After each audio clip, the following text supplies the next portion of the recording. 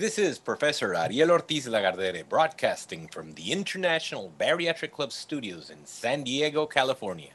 The theme of today's IBC Oxford University Hot Topics in Surgery exclusive event is The Battle of the Balloons, and will feature experts from Kuwait, Qatar, the United States, the United Kingdom, Brazil, Armenia, Spain, Italy, and Germany.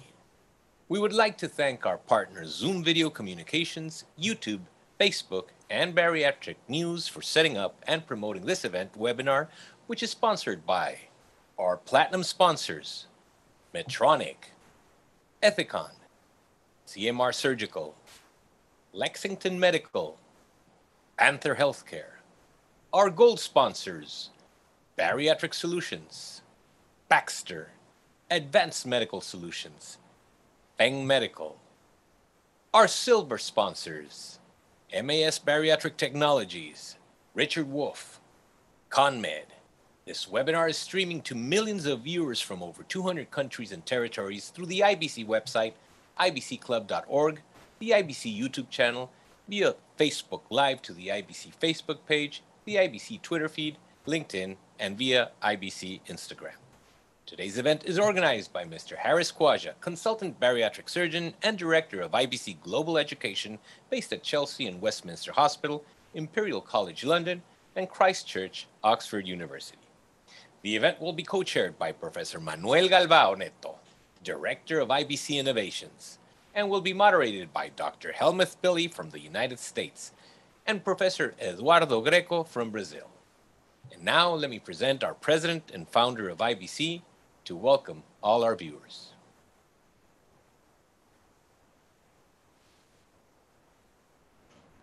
Hi Ariel, hi my dear friends, good morning. Tuesday, that means another episode of Hot Topics in Bariatrics at IBC. Today we're talking about balloons. I know it's been confusing because there are so many options, which is good, but we would like to hear from experts, from those who are doing those balloons procedures every day, what they think, which are good, which are not so good, what there are indications, contraindications.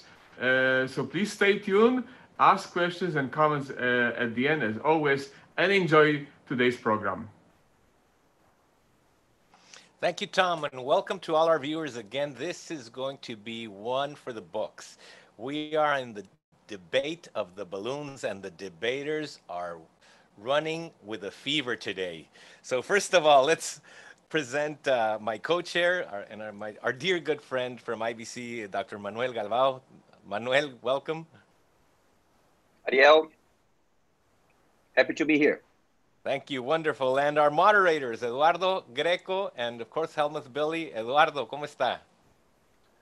Hola, Ariel. ¿Cómo está? Muchas gracias por estar aquí. Sí. Thank you very much for the invitation. Thank you, Galvão, for always being kind of with me with this kind of thing. And thank you, Harris, of course, for being here. Thank you. And Helmuth, I know he's in the operating room, but maybe he's around. Yeah, I'm around. Here I am. Sorry right. Sorry no about worries, that. Helmuth. You're a hard worker. All right, without further ado, I'm going to pass it on to Eduardo Grecco so he can present our first debate. Yes, of course. Let's introduce the first debate. It's going to be about the swallowable balloons. We will replace endoscopically placed intragastric balloons in the near future. We're going to have two experts on this time to talk about the balloons. So first, we're going to have Professor Salman K Al-Sabah. That's come from Kuwait. Thank you very much for being here, Professor. Professor Salman is bariatric surgeon, bariatric endoscopist, also chairman of surgery at Jabir Al-Hamad and Al-Sabah Hospital at Kuwait, also president of the Kuwait Association of Surgeons, president of the Gulf-Based Surgery Society, and the associate professor of surgery at the Kuwait University. Thank you very much for being here. And again, we'll talk also my Brazilian friend, Carolina Hoff, that's director of the Endoscope Valley in São Paulo, and also bariatric surgeon and endoscopist bariatric.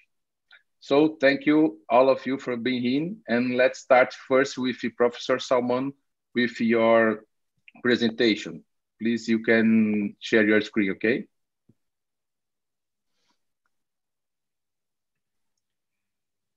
First of all, thank you very much. Good evening, good morning, wherever you are. And I'd like to thank Mr. Harris and Professor Manuel and the team from IBS for inviting me. This will be an interesting day. So Mr. Harris gave me this topic that swallowable balloons will be replacing endoscopic placed balloons. These are my disclosures. Can you see my slides?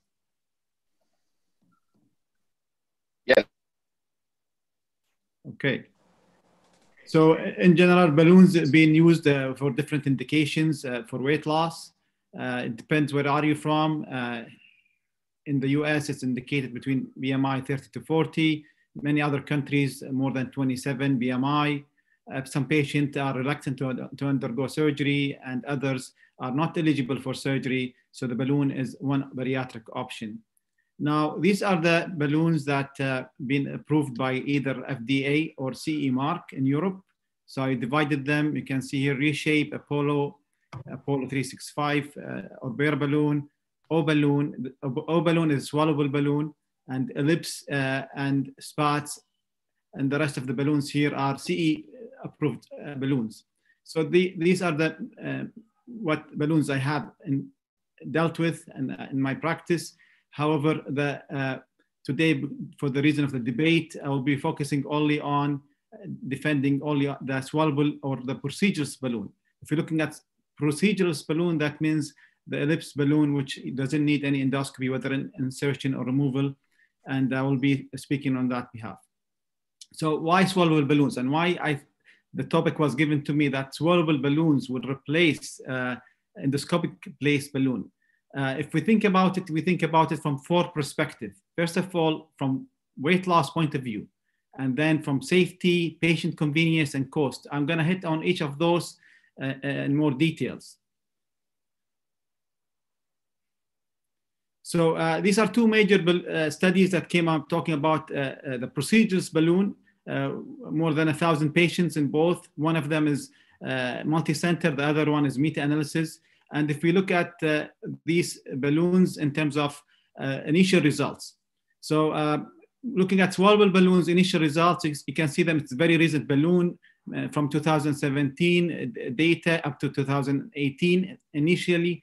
And you can see that the total body weight loss is around 10%, from 10 to up to 15%.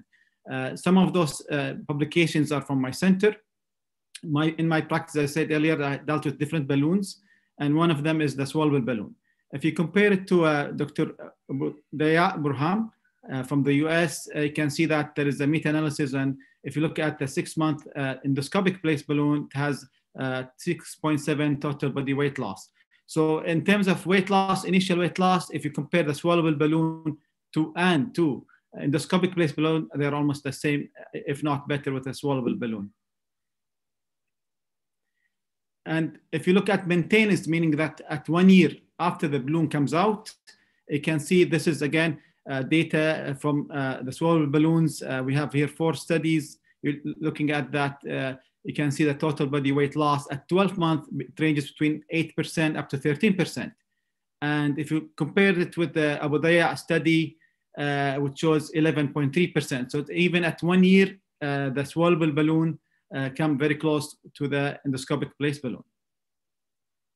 Also, these balloons, this is a new data not published yet. You can always, with the swallowable balloons, you can always wait a month and take another balloon in, and that also enhance the weight loss. So you can go beyond the period of time that the balloon stays. So this kind of balloon stays for 4 months, so you can do it twice. And with that, this study shows there's also a good weight loss with it. Now, so the second factor is when you look at balloons is safety. So swallowable balloon, of course, it's procedureless, so they don't need endoscopy or anesthesia. So and with that comes risk. That's why when you do endoscopic placed balloon, there's a risk of endoscopy itself, and there's a risk of anesthesia. And when it comes to in terms of the anatomy and the risk of bleeding and ulcerations, the swallowable balloon, it's very thin-walled balloon, and it's conforms to the anatomy, so it's very flexible. So that's why we don't see from our experience much of bleeding or ulcerations compared to the endoscopic placed balloon. When we remove them, we can see gastritis, ulcers, and so on. It has better tolerance, so less early removals of balloon. Also, especially those balloons, if placed on in young females, with and then there is a chance that they get pregnant. Those balloons is safe because they don't need endoscopy and anesthesia for removal, which might cause abortion during even with the low risk. And then less serious adverse event that I will speak about here in this table. So this is from the two major studies with the swallowable balloon. You can see a multi-center and meta-analysis compared to a meta-analysis here with endoscopy-based balloon. In terms of small bowel obstruction, so the main concern when we started having the swallowable balloons was what will happen if the balloon cause a small bowel obstruction, if it migrates and cause small bowel obstruction. However, if you look at the multi-center study, the risk is 0.17% compared to 0.3% with the endoscopic placed balloon, risk of small bowel obstruction.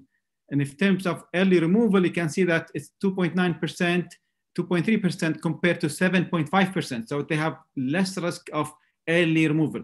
And the reason behind that is more tolerable, and I think that because of the shape of the balloon and the thickness of the wall. Perforation, it's much lower than the endoscopic placed balloon, and pancreatitis similarly less with the swallowable balloon. Again, because we think that the theory behind pancreatitis is compression of the balloon on the pancreas. Those balloons, they have thinner wall and more moldable, so the risk is less according to these studies. I mean, these studies we have experienced in this part of the world, multiple perforation that require laparotomies and laparoscopy too because of endoscopic-based balloon. Now, the other thing I want to focus on, really a disadvantage with endoscopic placed balloon, that when you come to remove them, you have to keep the patient fasting, sometimes up to 2 days of liquid diet, and that have some inconvenience to the patient. You have to buy a removal kit, and you have to put the patient under anesthesia. There is reports of mortality because of aspiration if you don't intubate the patient and do it safely. Sometimes the balloon gets stuck when you remove it into the esophagus and injure the esophagus. And also sometimes, it's very challenging that you need to do it in certain centers because you have to remove it under anesthesia. Whereas the swallowable balloon, you don't need all that. It's very convenient to the patient. Patient come to your office, you do it under X-ray, the patient goes home, and it passes by itself through the rectum. If you look at it, this is from the industry, much bigger number of 25,000 balloons. And if you can see about intolerance, small bowel obstruction, even much more than what's published in terms of complications, similar with pancreatitis and gastric perforation. So it has really, really low in terms of adverse events. This is a video to show you that there is the difference between what happened during surgery. So this is a small bowel obstruction due to the swallowable balloon. And those two on the right side are due to endoscopic placed balloon. The importance as a surgeon, when we do this, you see, we do small enterotomy, and then when you divide the balloon to take the fluid, and this is for the first generation of those. There is 4 more generations happened after this balloon. Before it was, 4 stitches. Now it has 1 complete stitch, so it opens easier. So we don't see this kind of complication. But look at this. You need to do a small enterotomy, and then you remove the balloon easy without any problems, and then you suture it. You can see here with laparoscopically easily. If you compare this to endoscopic placed balloon, you can see it's very challenging to pull it. It's much thicker wall to divide. You can see you have to take your time to pull it with a lot of tension, as you can see here. And with those kind of balloon, when small bowel obstruction happens, it's really it's more serious, and sometimes it's not easy to do and just close your suture. Sometimes you have to close this defect with the stapler, as doing a new anastomosis. You can see here from the video. You can see we are doing anastomosis using a stapler because it's very close to the cecum. You cannot just suture, and the defects get big because the balloon is very hard to pull it out. And that's what happened when you have this kind of obstruction. You can see we close it here, and then we do the anastomosis. And and this at the end what we have. And if you compare it to the different endoscopic placed balloon, again, you can see in the lower video, you have to do a bigger enterotomy to be able to remove it. You have to put a lot of torque to take it out compared to the swallowable balloons. And then even when you close it, it's a bigger defect to close, takes more time, you can see much bigger defect when you remove it. So again, when even a small bowel obstruction could happen with swallowable balloon, much less from according to the data I showed you to the endoscopic placed balloon, and even if that happened, you're gonna have a smaller hole, easier surgery to be done compared to the endoscopic placed balloon. So the last thing I want to speak about is cost. By eliminating the cost associated with 2 endoscopy, because when you do endoscopic placed balloon, you do 2 endoscopy, one for insertion and one for removal, and that it means more cost and more inconvenient to the patient to come twice to the hospital. And also, you can use those kind of costs to support the patient in terms of weight loss. This kind of, especially swallowable balloon, we use technology with those kind of balloon to monitor their weight loss, and that helps a lot even to have more weight loss, because using kind of a telehealth, and especially with the crisis right now with Corona. I mean, this kind of balloon, because they don't require anesthesia, and we know the risk of anesthesia with Corona, it decreased the morbidity of the procedure. So it did really well in this kind of crisis. And also in terms of cost, it's really important. So to summarize, procedures, swallowable balloons are efficient for weight loss. I showed you the data, safer according to the data again, more convenient for the patients, and more tolerable. Patient comes once to your office, you can monitor him through telehealth using technology, and even less costly. So with these factors, I think swallowable balloons will replace endoscopic placed balloons. But keep in mind, you have to have all these tools. I honestly do both kind of balloons. Each balloon has advantages, but for the reason of this lecture, these are the important points that why procedures swallow balloon will replace endoscopic balloons. Thank you very much. Thank you, Professor Salman. That's a really good presentation. Thank you very much. Very, very, really clear. And now we are receiving some questions from the YouTube, from the audience, more than 3,000 people watching this presentation. And now I will introduce Ana Carolina Hoff for the next presentation. After that, we're gonna do the questions, okay? Please, Ana.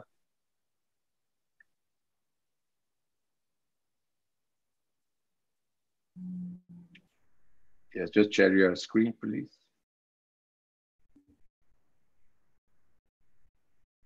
Can you see it? Yes, now yes, Yeah. That's perfect. Just put in full, yes.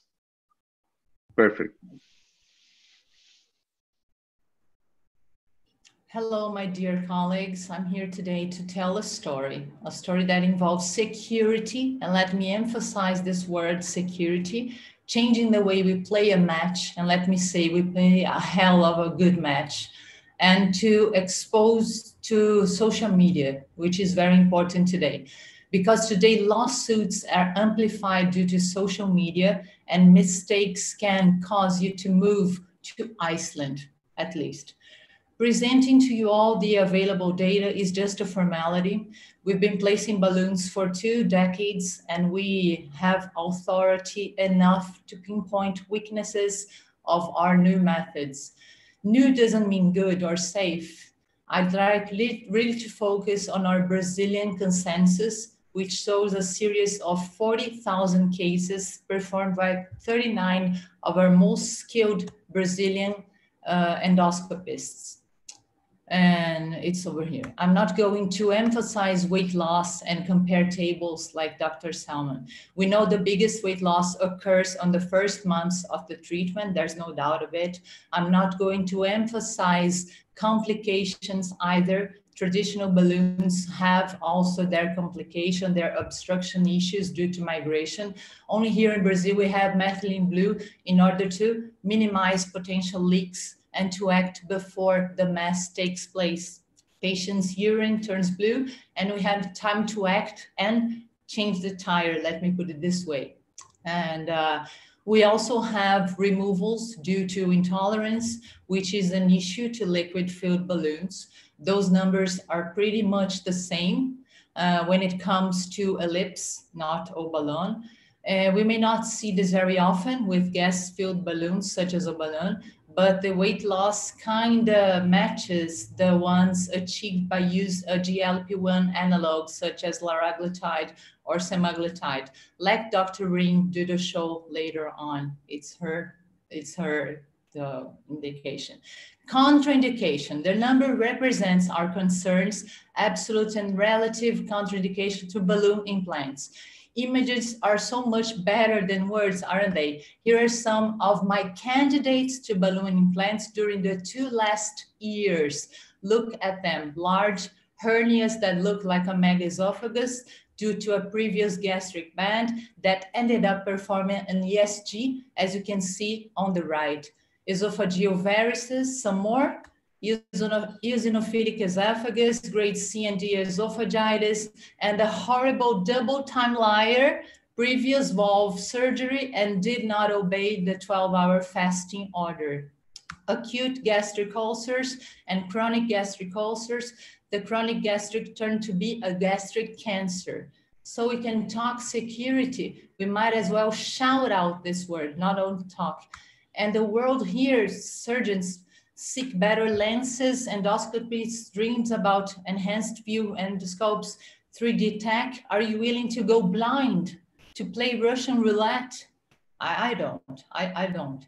We live in a vast planet with different realities, but let me say it once again, safety is everything. It's all about human lives. When you guys show me a huge pill tied to a string where 40% of the patients are unable to swallow without help, I think about how many sips of water are necessary, and the urge to vomit may and can lead to bronchoaspiration too. Price is a big issue too when we talk to upper endoscopy here in Brazil. Elsewhere, but not here in Brazil, it's such the opposite. Why the urge to perform an endoscopy before balloon placements? I've shown the pictures before. Because direct view is the gold standard. Try to convince a surgeon to insert the portals and then to do it without turning the camera on. He may have an x-ray, okay? By 2020, we can have an x-ray rather than a clear direct view. It's nonsense, I'm sorry. Also, during treatment, almost half of the patients will need an endoscopy anyway. Maybe they are experiencing some pain, maybe they are experiencing some discomfort, and you are going to feel safer taking a glimpse at their GI tract, is what I'm doing here. Some of them are not losing weight and doubt if the balloon is there. Yesterday, my first procedure was all about that.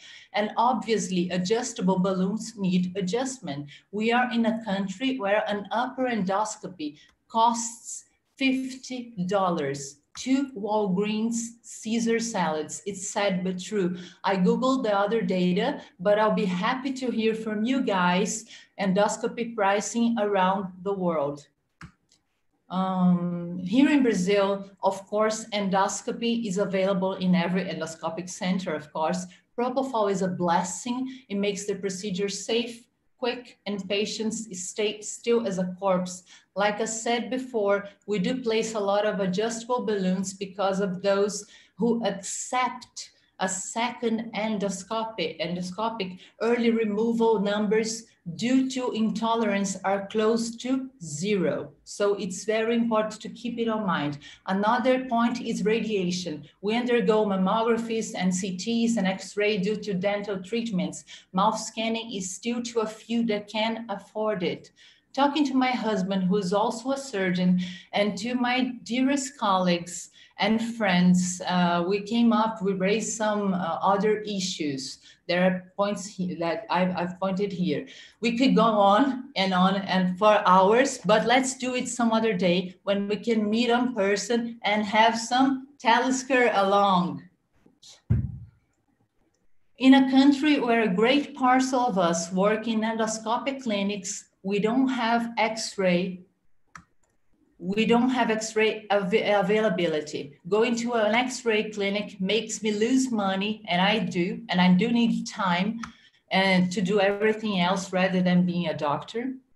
Let's see the other one. 2 of our publications, the 12-month period is more favorable than it when we discuss weight loss. Time is everything when you need to change habits, and obesity, treating obesity is all about buying time to patients to change their minds. The second publication emphasizes that even though 71% of the total body weight loss occurs on the first 6 months of the treatment, 9% happens on the last semester. It almost 1/3 of the final result. I don't want to be boring, but those 4 months offered by Ellipse or those 6 months offered by Obalon are still too little. You guys outside Brazil need a 1-year treatment to come up with consistent results. And I'm not talking about spots 3 here only or placing a second balloon in sequence. I'm talking about Corporea, Apollo 365, we don't have it here. And why not developing a more lasting swallowable balloon as long as we have the chance of knowing our patients' insights before placements? This is the point where I could compare weight loss tables, but I won't waste your time on that. It would be another win for my team. I don't want to screw the swallowable method, but I just want to make us think, what about we can be done to make it safer, because blindness is not safety at all. And one of my friends reminded me that some rare cases that are really rare when you work at a high clinic volume, when you have a leakage spotted right after you disconnect the catheter, another thing that can point to the importance of direct viewing. And I'm super open-minded, but I still have a low number of cases around the world and a very few services working with swallowable balloons. So we have to wait a bit more. Once it becomes more popular, true results will appear. But for it to happen, costs have to be lower. We can offer a 4-month treatment for $4,000. And in my point of view, I'll go with a hybrid method, placing it under direct view and letting nature do its job, okay? Or at least having a wrist endoscopy of the patient to avoid nasty surprises. Let me thank my friends. Some of them are brothers to me, Jimmy, Sergio, Helmuth, Diogo, Arta, Liz, and Galvão. We are a true team. Thank you. Thank you, Ana. Thank you very much for this really, really good presentation. So right now, we're gonna make some questions. Ariel, do you wanna make some questions, or I can start doing this? Well, thank you for asking. Yes, definitely. So let's start off by asking both, and I'm going to start off with Ana. It would seem that she is advocating that the placement method is an advantage as pre-visualization of the gastric lumen before placing a balloon. So having said that, I'd like to see if you can actually support that with literature. So I would like to ask her first and then have Salman rebuttal. Of course, yes, but I haven't prepared this because the literature is very vast, and I had so little time to talk about our traditional balloons that I know you guys have it a lot, and I promise I'll keep a link. I'll put a link on your IBC channel of those literature so we can emphasize those findings. And just to be clear, all of you over there are endoscopists, and you might have seen a lot during those 2 decades contraindications of those balloons and what could have happened if we place those balloons. We have a private group here in Brazil called BEB, and we know about a lot of things that happens when the patient don't tell us the truth and everything else. So I stick with the direct view. I love looking at the patient inside and knowing my way. Professor Salman? Yeah. So in terms of visualization, I agree. We like to visualize and make sure that the patient doesn't have any pathology or abnormality. Having said that, we take really good history with the patient, and 70% of the time history is good enough.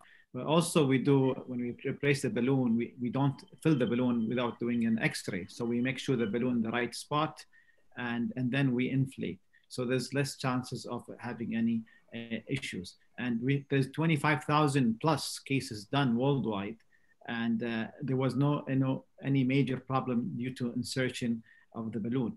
And again, even if, let's say, if we put the balloon and the patient could not tolerate it for whatever pathology there is, he can remove it much easier endoscopically compared to the endoscopic placed balloon, because it has very thin wall. You take it out, and especially with the new balloons, the 1 year balloons, okay?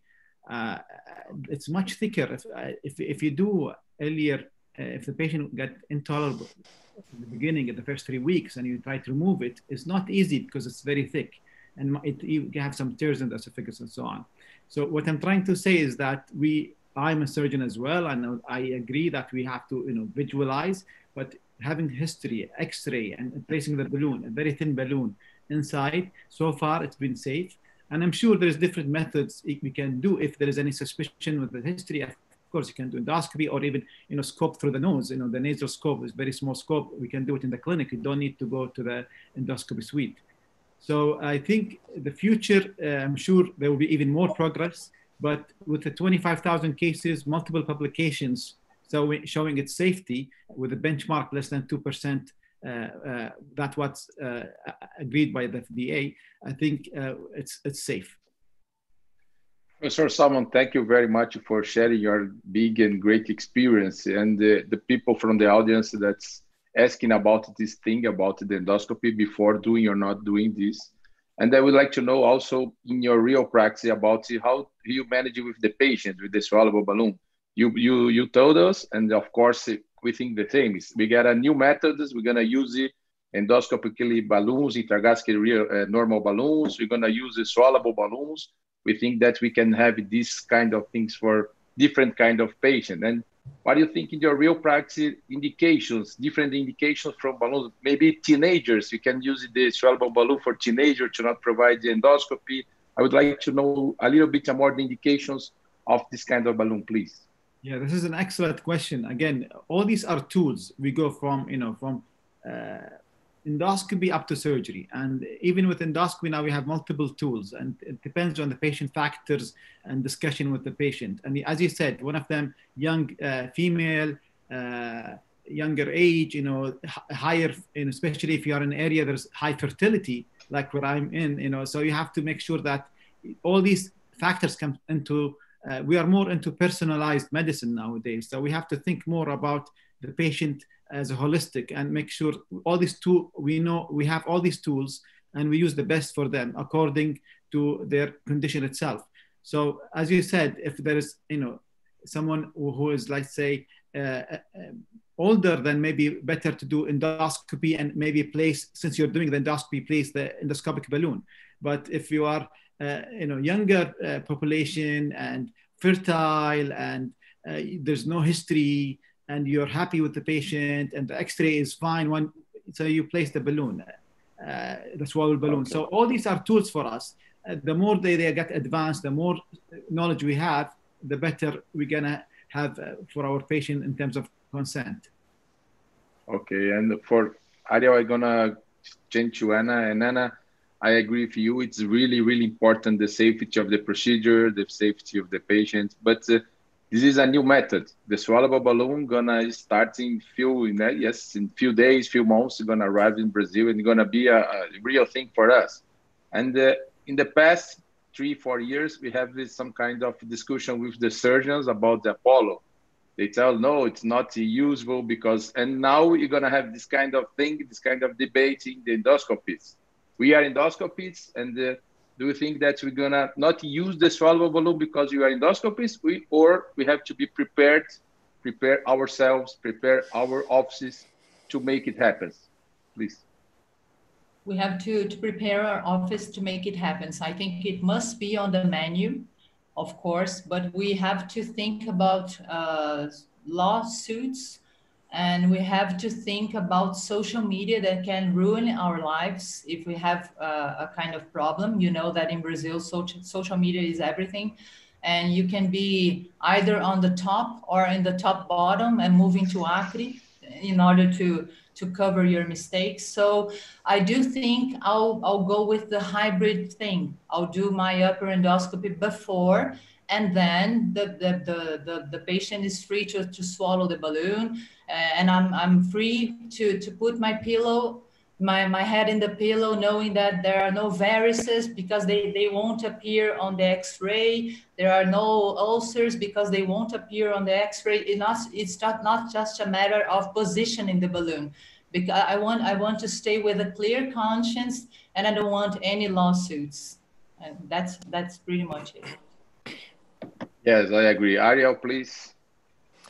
Okay, and yes, I appreciate both views. Extremely important because, like we said, there's new devices out there, and there's always advantages. Like Salman was presenting specifically on the swallowable balloon, and Anna mentioned that especially during the first month is where we see most of the weight loss. So one question that I want to pose to both of you: is it really an advantage to having, knowing that the balloon, the major objective of having a balloon is weight loss, is there an advantage to having in the swallowable balloon category the titratability? In other words, you have adjustable balloons where you have to go in and go out and adjust them, or basically with these balloons, you just swallow another balloon and you're actually adjusting that gastric lumen for the new phase of that treatment. I'd like to hear some comments on that. Please do, Professor Salman. Professor Salman, please. Sure, thank you. This is an excellent question. So in terms of how long, most of the studies, as Dr. Anna showed, that what the weight loss mostly happened the first 4 months, let's say, and then it will maintain. So most of these 1-year balloon or adjustable balloons, it will help to maintain the weight more than dropping down the weight. And the issue that the stomach gets used to the balloon if you keep it for a longer time, and then we see the weight regain happens, and the complication with it. That's the good thing about those swallowable balloons. They model the stomach. They're very thin, so they shape with the stomach size. Compared to the other balloons that you might, you have a range between 400 to 700, and you have to make sure, this will not be a big balloon according to the stomach, and it's difficult to adjust. So this is one advantage. Now, I agree with you if you think about having balloon after balloon, but again, the stomach is very smart and it gets used to things. This is my personal opinion. It's not scientific supported, but I think if you give a gap between, so the stomach comes back to its normal size, and then put another balloon, it's much easier. Now, we see, for example, my personal experience, the adjustable balloon, it gives more weight loss, but on the expense of symptoms, intolerability, and difficulty in removal. And I showed you videos if something bad happens, like migration, then even the surgery will be difficult. So all these, you have to balance, I think, out all these factors, and according to the patient factors as well, and choose what you think is the best to the patient. Okay. So Anna, do you want to make some comments? Oh, I think adjustments are just good for downward adjustments, because they might mitigate the early removal thing, as well as I know that when you reduce the volume of a balloon, the chances of having an early intolerance and removal is close to 0. So we have literature on that too. And I think about going up and spots, and we have this very, very new study that Fittipaldi posted on our group week. We had this conclusion before, but not in a double-blinded, randomized control group, that the upward adjustment isn't that good. So I do it with air, along with Professor Manuel Galvão, who did it with me. And it shows a great thing to do a hybrid balloon. So we use both fluid and air, so it gets bigger without having the volume and principally and mainly the weight for the gastric chamber and the incisura angularis that leads to those ulcers due to the tail. Yes. And another thing is that I choose to go on combined therapies nowadays, because in the middle of the treatment, most of the patients are going to lack GLP-1 or oxyntomodulin or PIY, and we are going to deal with the fact that we have to combine therapies to have a good outcome. And when we remove the balloon, you can still maintain the weight loss or maintain the weight with the GLP-1 analog or another medication. So nowadays, I'm fully open-minded to that. Okay, Anna, thank you very much. Thank you very much for your presentation. Professor Salman, thank you very much for your presentation, for your time. Now I come to Ariel, my dear friend, to continue with the next debate. Thank you. Thank you all.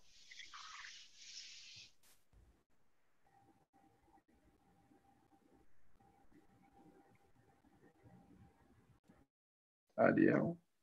Ariel, you must mute it. We are not hearing you, my friend. All right, wonderful. So thank you so much. Great debate, Eduardo. And I want to pass it on now to Helmuth Billy. So let's see if he's online. I knew he was surgery right now. I'm here, Ariel. Thank you very much. We stepped back. Can you all hear me and see me in my glorious outfit? Yes, sir. I dressed for today. Okay, so it really gives me great pleasure to be able to introduce our next speakers. Mohammed Rizwan. It's very uncommon that you get to actually introduce somebody who was your own fellow for a while. Mohammed is a consultant surgeon, and he works at Hamad Medical Center in Doha, Qatar. He's the expert on balloon placement, and he has a wide variety of experience with all of the balloons that our friend Salman introduced us to. And he will be debating against another world expert, which is Reem. We all know Reem very well. She's experienced. She's an associate professor of medicine at Weill Medical College of Cornell, who also has a campus in Doha. She's director of interventional and therapeutic endoscopy, as well as the director of bariatric and metabolic endoscopy. She's clearly an expert in advanced endoscopic procedures and for non-surgical treatment of weight loss as well. I'm looking forward to their debate, and we're going to start it off with Mohammed. And here they go. Welcome, Mohammed. Welcome, Reem. Thank you, Dr. Billy. This is Dr. Rizwan. Thank you for the lovely introduction. And to begin with, good evening, good morning to everyone. First of all, let me quickly thank the panel here, especially Harris, for taking the effort to organize the debate and for giving us the opportunity to participate in such a debate to share my positive experience over the air-filled balloon in Qatar. I would share my screen for my PowerPoint presentation.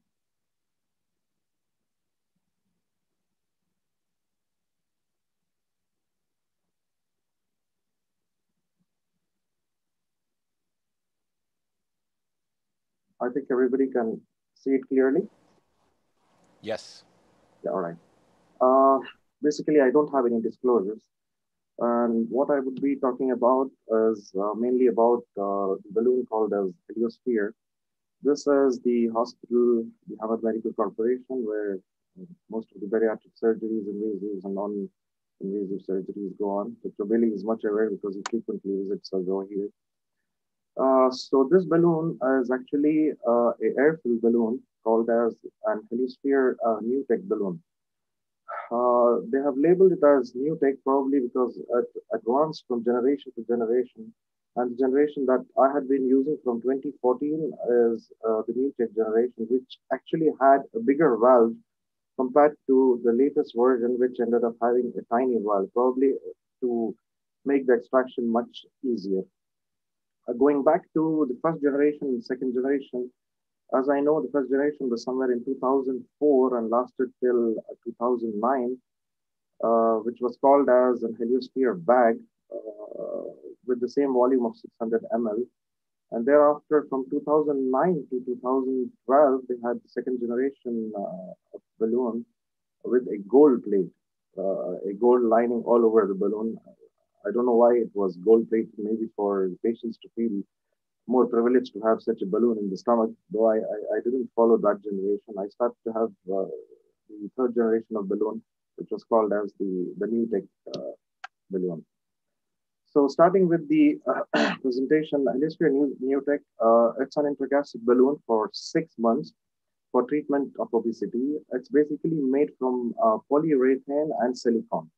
Probably this character of the balloon makes it more softer and smoother. It's filled with almost 100% of air. It weighs about 12 grams with a volume of 600 ml. Talking about the efficacy, we have data already presented from various fellow surgeons and gastroenterologists on about 1,800 heliosphere balloons globally. If we start in an ascending order, year-wise, from lower bottom of the slide going up, if we see 2009, and from Italy, Giovanelli has presented almost 530 cases of heliosphere balloon where he had a weight loss in kilograms extending from 12.2 in low BMI patients, say less than 35, and higher BMI patients more than 50, ranging to 15.9 weight loss, which is quite good. Going up towards 2016, if we say Italy with Palmisano also has almost a similar weight loss in kilograms of about 10.1. And going on the top, which is a very recent publication of 2020 from France, we have Romney, who also has a weight loss of almost 12.2 kilograms. So ideally, if we say these kind of air-filled balloons, they give us a weight loss ranging from almost 10 to 14 kilograms as per the various studies published in this series. Very recently, there was an abstract presentation by Gaulish, this is in 2020, with a topic that talks about endoscopic intragastric balloon, a gimmick or a viable option for obesity. So Gaulish actually gave a very quick comparison with all the kinds of existing balloons globally. So on the left-hand side of the slide, if you see, we have ellipse balloons, heliosphere bag, Lexball, Metzel, O balloon, Orbera, reshape, Spads. I think Dr. Salman also spoke about all these balloons. Almost all of them are CE marked, with Orbera, O balloon, and reshape having the FDA approval. And heliosphere falls somewhere third in number. I think it's alphabetical order mentioned. So this data was actually published about heliosphere in the year 2009. Probably this was the first generation of balloon, and that's why it was labeled as heliosphere bag. This air balloon had a total body weight loss of 13.4% when compared to other balloons. So I think by FDA, it has been clearly approved that any balloons that these devices where they lose 5% and above of total body weight loss, this is an accepted weight loss estimatedly, and an excess weight loss of about 25% and more also makes the device as a good positive responder weight loss category. So if we compare heliosphere now with liquid filled balloons towards the end of my slide, say Orbera and Reshape. Reshape actually takes the highest volume of 900 ml, and it got a total body weight loss of 6.8%, which is far beyond the air-filled balloon.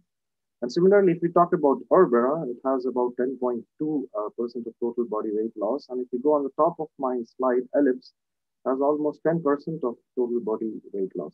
So if we speak about the air-filled balloon, which is heliosphere, in comparison with other balloons, they're almost in the same line, whether it's air-filled or whether it's liquid-based. So I have some experience of this heliosphere in my hospital in Hamad Medical Corporation with 245 patients in which I had females of about 180, 83 females, and about 63 of them were males. So, in Middle East, we have a huge issue about females having more of obesity here than the males. Actually, we have almost 60% of our males obese, and this makes sense that why we have a lot of balloon insertion in females when compared to the males. So if you see the graphs, the age groups where I put these balloons range from almost 14 years of age, from teens ranging to 60 years of age, and BMI range was almost 27 to 50 with an excess weight ranging up to 75 kilograms. Going above, if we see the mean total weight loss in percent, we achieved almost 8.2% of total weight loss. And if we talk in weight in kilograms, almost like 8 kilograms, and excess weight loss of about 32%. So we are almost there compared to the other studies where we saw the weight loss of about 10 to 12 kilograms when we go for air-filled versus liquid-filled balloons. This slide also talks about the weight loss I just mentioned about, where in kilograms, the mean weight loss was almost like 8 kilograms, and total weight loss also was 8.3, whereas excess weight loss was ranging up to 32%.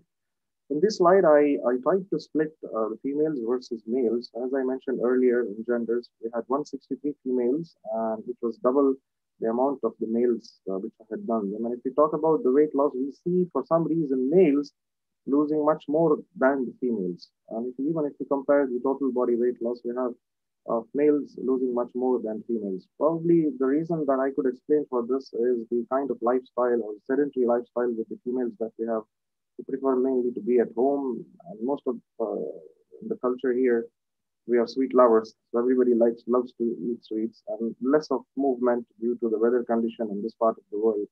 And these all matters exactly if we go into the history of the patient to see what was the reason they didn't lose much. So the sedentary life actually pushes us, the kind of patients here not to lose much. If we talk about the length of heliosphere balloon in both of these category of patients, if you see on the left-hand side of the slide, we see most of the females, they got the balloon removed somewhere at 6 months, but we have some patients getting the balloons removed earlier. So probably this was due to the intolerance and in females that pushed us to remove the balloons. Again, the culture here, the kind of patients here don't want to suffer with pain, despite they have been explained previously that any balloons, whatever are done, irrespective of air or liquid, they will have some kind of nausea, vomiting, and some sort of abdominal pain at the beginning, at least lasting for a week. But the population here doesn't really accept this, especially females, where they are shown more sympathy by their relatives, their parents, or you can say their children, where they insist on early removals. And that's why we have, significant intolerance in the beginning, especially with females. Whereas we go to males, most of them, again, got the balloons removed around 6 months and beyond 6 months. And we have even patients keeping the balloon in for 10 months. Probably most of them, when they were asked why they didn't come for the timely removal, they explained us saying that we felt if we keep the balloon longer, we might lose more. And some of them here even traveled abroad. Most of them prefer traveling abroad for higher education and for training facilities abroad. And they hesitate to remove it outside. And when they arrive to us, they're already late. The balloon has already migrated. And basically, we don't even see them on next day. Again, this is a comparison between adults to teens, which is very interesting. We had almost 224 adults versus 21 teens. Teens, from age group of 14 to 18. And if we see, it's very clear here, the weight loss is much significant in teens when compared to adults.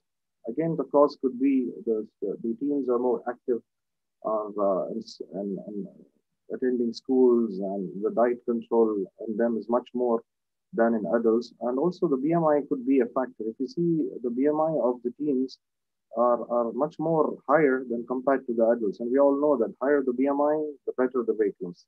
When it comes in terms of the length of heliosphere in adults versus in teens, the teens were more punctual removals. Most of them got removed at 5.5 to 6 months.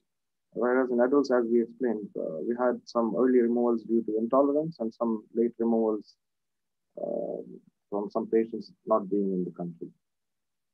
And the most important slide, as a surgeon, we all are scared with balloons about the adverse effects. So this is particularly the similar slide we had earlier, which is some advanced data about intolerance from the previous studies. And we see from 2006 going up to 2020, the intolerance level is almost in between 1.5% to 4%, the highest being 4%. And pancreatitis and erosion basically were not seen in any of these studies. We just had in Tunisia in 2014, where we had 2 ulcers. And we've talked about migration, and almost all the studies, none of them spoke about surgical removals. And the maximum migration percentage we see is ranging from 1.3 to 1.6%. And this is my experience, personal experience in Hamad Medical Corporation with all 245 patients what I had. What we see here is the males, they were more tolerant to these balloons compared to the females. The females, as I mentioned, they were for some reason insisting on early removals. Probably most of them even got pregnant, like Dr. Salman was mentioning. So we had several reasons to get them removed, but I mean, none were serious or serious adverse effects for which the balloons were removed. And then talking about the spontaneous deflation, meaning these are those category of patients where we found the balloons when we went in on the 6 months were already deflated for some reason. And we found in males, this percentage of deflation was much higher compared to females. Probably the reason could be that males are smokers, or the kind of diet they eat. And in this part of the world, we know many of them love this hubbly-wubbly or shisha, what they call us. Could be other reason for these balloons, to deflate. Or I won't go behind talking about technical issues with the balloon. Probably that's the reason the company even changed the valve from a bigger valve to a smaller valve. And if we talk about the migration, again, the males had much more migration than the females. Probably the issue was most of them travel abroad and they come late back, and it ended up with having migrations. And if we talk about pancreatitis, we had none. Ulcers and gastric erosions in these air-filled balloons were none. Stomach and bowel perforation was almost 0, and bowel obstruction was also nil. The similar data comparing adults to teens. If we see teens had none of the adverse side effects. Neither of them had any migrations, no spontaneous deflations, and no intolerance. Probably again, it's because of their lifestyle, the kind of food, and kids, of course, no smoking habits here. That's why none of them got any adverse side effects. Just to summarize the presentation, most of the patients, they completed this air-filled balloon with 6 months therapy and were satisfied. Side effects were mild and transient, which we all know the first week, all of them suffer with any kind of balloon. And its lightness allows a low pressure on the stomach wall, and that's why none of them had ulcers, and they had no pancreatitis in fact. Heliosphere insertion, basically, it's a fast procedure, easy to place, takes less than 5 minutes under GA. And it's very safe to remove. Of course, it's surgeon-driven, more skills, more experience, and there is a learning curve, of course, for any procedures. Intolerance levels in this series was basically due to the cultural aspects of females here, where they insisted, or it was a personal opinion of the female to get it removed, and that's why we had a good number of intolerance levels. Efficacy, if we talk about Heliosphere, was almost in line with any liquid-filled balloons, losing almost like 8 to 10 kilograms of weight. We didn't have any serious adverse effects. Basically, Heliosphere migrates smoothly through the gut if removal is delayed without bowel obstruction. What I realized from my personal experience with these deflated balloons during 6 months, all these balloons, those were deflated, were completely deflated. There was no air found in the balloon, so I didn't have any necessity to prick the balloon to deflate. I just had to grasp it and pull it out. And all of them took the shape of a sausage, or you can say a cylindrical shape. Probably this could be the reason why these balloons migrated spontaneously without causing any obstruction. And we know that the higher BMI, we have a better weight loss, like in most of the studies, and even my study here. And better weight loss in my study was seen in males and, of course, in teens. An intensive lifestyle intervention, of course, with Heliosphere can give a modest weight loss, I think, with any other balloons, the same thing. And we know that the extent of balloon that stays in the stomach. Some people or patients or even surgeons have a feel that longer the balloon stays, the better the weight loss. I don't think this is the scenario. As the discussion today, most of the weight loss is seen initially in 3 to 4 months of the stay of balloon in the stomach. So there is no idea of keeping balloons for a longer period of time and end up having more problems. So it's ideal to have a balloon that stays for 6 months in the stomach, go in by scope, see the balloon, see the stomach, pull the balloon out. If the patient wants, we can have a second balloon inserted to have another 6 months of completion of balloon therapy. Regaining weight after balloon and after any bariatric surgery, it's always our concern. So these are just the references that I wanted to go through. Thank you for all your attention. I think I will get back with Dr. Billy, handing him over. Thank you.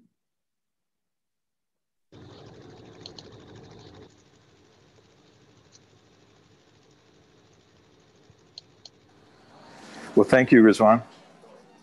Outstanding presentation, and very unusual to have such a breadth of experience as you have collected over the years. It's actually rather valuable to all of us who have a lower volume of cases than you do on a monthly basis. I'm going to turn it over now to Reem, who is probably someone that I would not want to debate because she has an international reputation from the United States, from Weill Cornell. And she's going to talk about air-filled balloons. We'll replace fluid-filled balloons in the near future with her counterpoint. Okay, Reem, are you there? Yes, I'm there. Thank you so much for the invitation. So I'll go ahead. So my task today is to talk about the counterpoint, as Dr. Helmuth Billy said. So essentially, I will try and prove to you that air-filled balloons will not replace fluid-filled balloons for the following reasons. So these are my disclosures.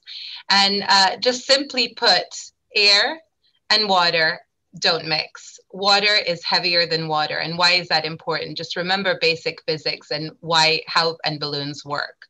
So when we look at the obesity landscape, all of us know this. A lot of people are affected with obesity.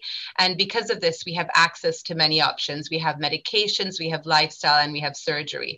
We're talking here about balloons and simply fluid-filled balloons and why they're much better than air-filled balloons. Remember what we want to achieve with endoscopy. We want to achieve at least 10% total body weight loss because this will help improve comorbidities. It's not just about looking good, it's about getting those results.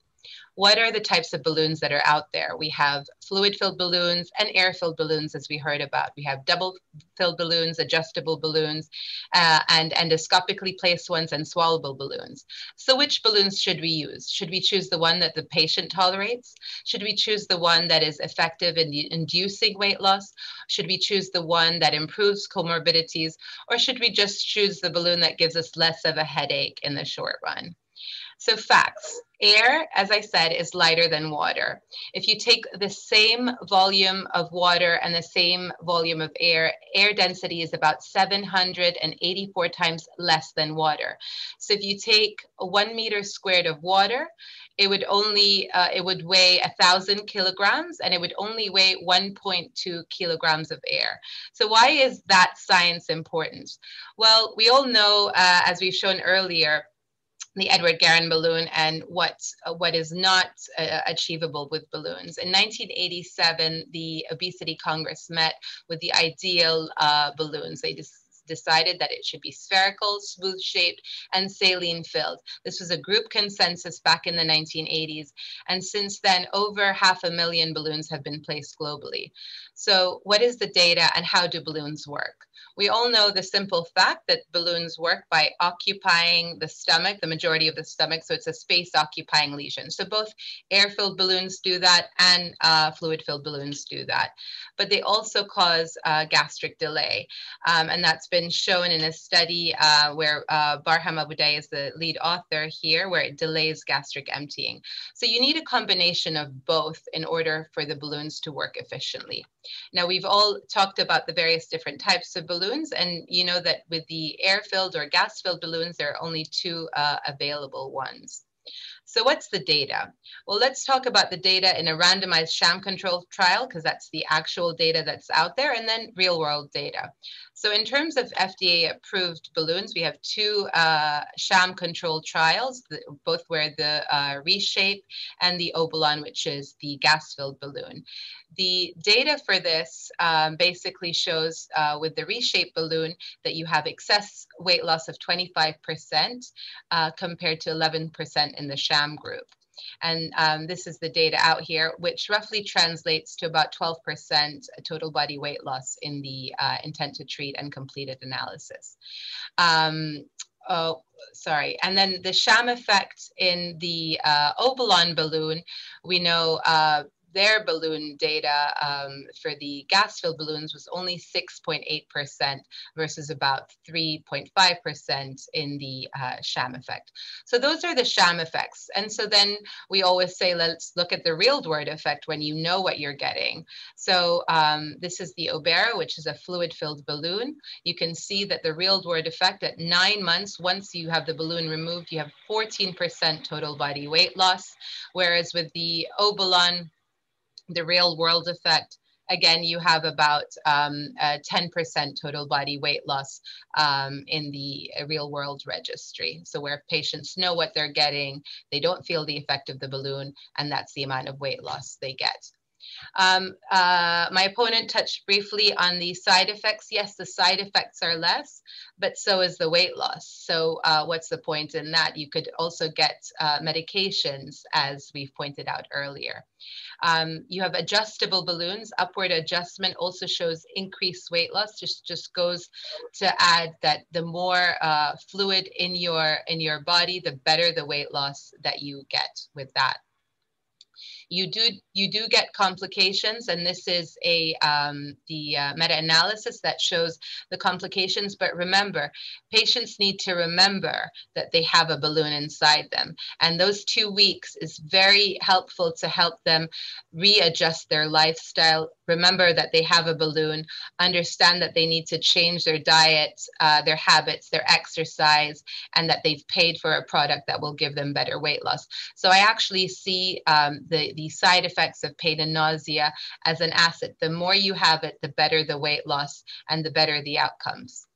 What about improvement in comorbidities, where there's only real data on fluid-filled balloons? So here we show improvement in ALT, improvement in A1C as a surrogate for in diabetes, and then even an actual study paired biopsy, liver biopsy with the fluid-filled balloons and liver fibrosis scores, showing that you do get regression in A1C, but also regression in fibrosis as demonstrated on biopsies. So we have real life results. So what about direct comparisons? There have been 2 network meta-analysis, one that was published in 2018, and that one by the AGA that's just been approved. They looked at 22 randomized controlled trials, and what they've shown is that the fluid-filled balloons have a 2.8% superiority over the air-filled or gas-filled balloons. All 3 fluid-filled balloons were significantly better than sham, and with the gas-filled balloons, 1 out of 2 was significantly better than sham. So what does that tell you? And finally, when all else fails, remember Frozen. So this is the Frozen 2, where air was trying to defeat all the characters and water defeated the air. Thank you very much.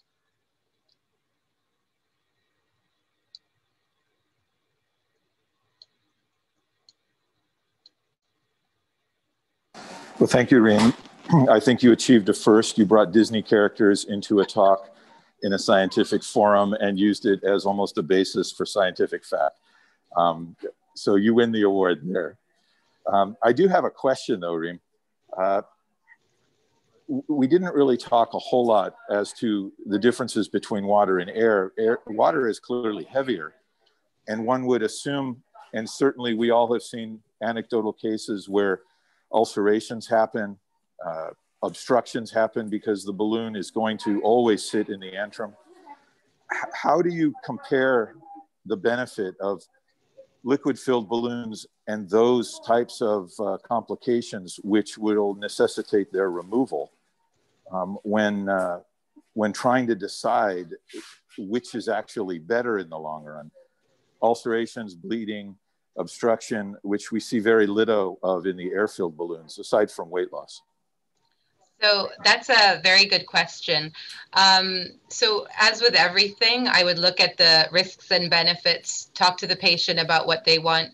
We do give PPIs for the duration of the fluid-filled balloon times, and that seems to decrease the risk. Although now when you look at the AGA review, the actual risk of ulceration is not as previously reported. We do get the worst cases when you see them, but I think being on PPIs, that would decrease that risk. And I mean, with air-filled balloons, you may get some pressure effects, but as you know, it's not going to be as bad as with fluid-filled balloons.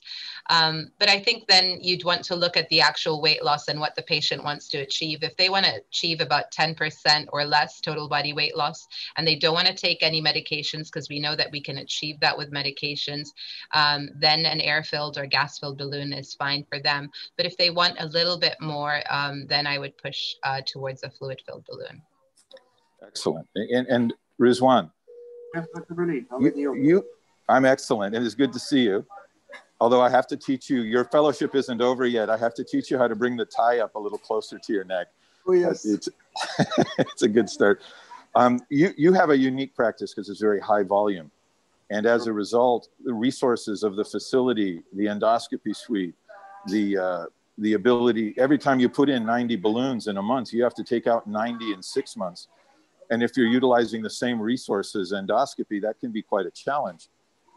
How do you see air-filled balloons offsetting that? Because the swallowable ones also, some of them do not need to have endoscopy or even upper GI to facilitate their placement. So do you see that becoming something that overpowers the saline-filled balloons just on the pure resources that a hospital needs to put into place? Well, you're right, Dr. Billy. I agree with you. Of course, this is the idea of having solvable balloons, making life much easier, or at least to restrict the patient having twice anesthesia. I agree on that topic. But in our country, you have been here, we don't have limitations of resources in this part of the world. We have theaters available, we have endoscopy suites available, and basically I have my own endoscopy unit where I can utilize this facility for insertion and for removal. But yeah, if we talk about not giving or avoiding anesthesia on patients, but of course, O balloon takes the show. But if we talk about weight loss, like Dr. Reem was saying, that we do these procedures to get weight loss. And when we compare the weight loss, for some reason, the Heliosphere has much more better weight loss when compared to O balloon. And most of the studies done in the past, and even my study that I've done now, we are almost approaching like 8% of total body weight loss, where Dr. Reem was saying we get about 10% of total body weight loss. So we are just lagging behind by few steps, probably adding a medication over these balloons, which I haven't done in my studies on any of them. And I don't know if there are any case series happening to add some medications over it to supplement an extra body weight loss to avoid serious issues of serious adverse effects like ulcers, pancreatitis, bowel obstruction. And we see this presentation today with all the hot operations, laparotomies, and ending up with ileostomies. And we had this in Qatar too. I'm sure you know about it. We had 2-3 cases with fluid-filled balloons and O balloons with such kind of obstructions ending up with laparotomies and enterotomies. I have just one quick question to both of you. So do you think there's going to be the perfect balloon that is going to be the best for placement, retrieval, resources, and outcome?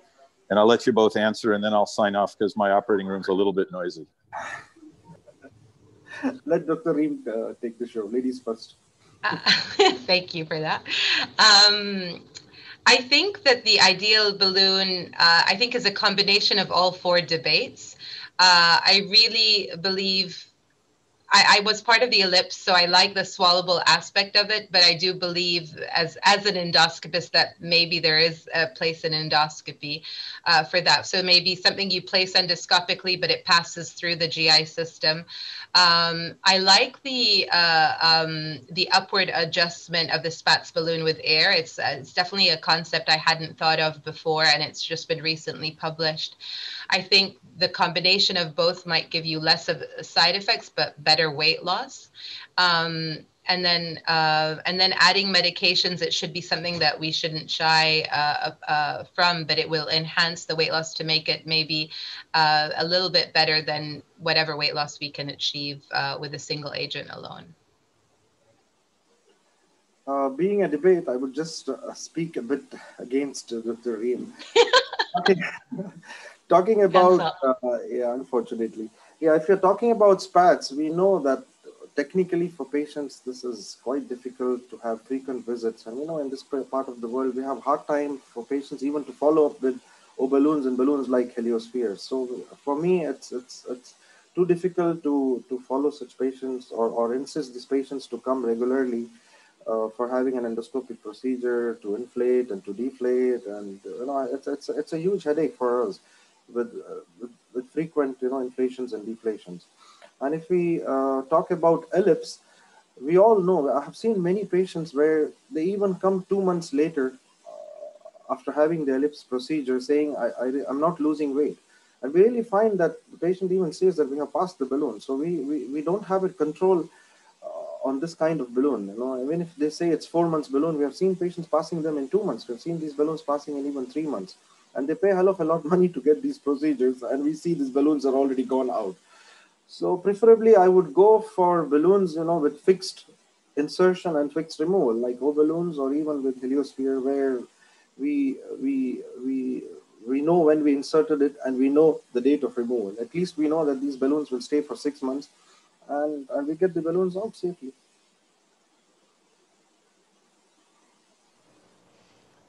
Wonderful. So I want to thank Helmuth Billy, Professor Reem, Professor Mohammed for this great debate. And we are going to immediately pass it on to Manuel Galvao so we can actually introduce the next debate. Thank you very much, El. And it's, as usual, an honor and joy to co-chair the session with you. And I wanted to tell you guys that Mr. Harris Kawaja put a stellar group of faculty here, and we're gonna debate about how to mitigate complications in intragastric balloon. And the dynamic that we're gonna put it here is that I'm gonna go a first round of introducing and also asking some questions to our debaters so you can know them better. And then I go to the second round of a specific question to each one of them. And I'll start with Mr. Ecangelos Efthimiou. I hope my pronunciation is right. So he's a consultant on Chelsea and Westminster Hospital of NIHS, sorry for the Portuguese. Mr. Ecangelos, tell us, and then gonna go everybody, how many intragastric balloons have you deal with, and how much of your bariatric endoscopy practice it represents? And then I go back to you later. Okay. In our practice, because you mentioned, Manuel, it is an NHS practice, we offer the intragastric balloon as a part of a multimodal approach to super obese patients. Usually we use the 1 or 2 balloons for people who have a BMI over 60 or they have an unfavorable body habitus to go ahead to do primary surgery. And we will treat them with a 6 or a 12-month duration with 1 or 2 balloons. And we have treated about 350, 400 of these big people. And we aim to do the definitive surgery at the removal of the balloon 6 weeks later. So we see an average about 30 kilogram weight loss in these people. And these people are over 150 kilograms weight, so they're quite heavy. That's one part, and this is the only part really in our NHS practice that we use the intragastric balloons, and we have a series of about 350 of them as a part of multimodal assessment. The other smaller part where we use an intragastric balloon is if we have someone who is borderline fit for surgery, and we want to see if we can improve their physical status a little bit further, and we use an intragastric balloon as a period of assessment and see if they lose a little bit of weight, will they become a little bit fitter for an anesthetic to go ahead for a definitive surgery. And these are the strict indications we're using for the NHS practice. The private practice reflects what the other presenters said, mostly BMIs around early 30s who have a short-term goal in terms of weight loss. Thank you very much. So now I am introducing Professor Christine Stier from Germany. So she's a professor of surgery. She's the head of the department, one of the bright minds we have in our field. And Christine, please, how many balloons have you implanted? How much it represents on your bariatric endoscopy practice? And then I'll get back to you for a specific question.